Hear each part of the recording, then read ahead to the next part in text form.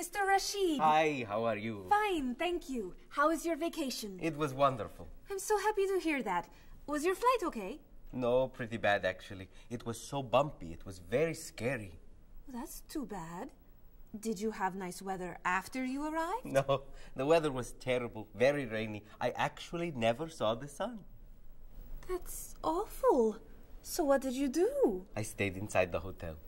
Was the hotel room nice? The room was fine, but it was right next to the cafe, and the music was very loud. I didn't sleep much.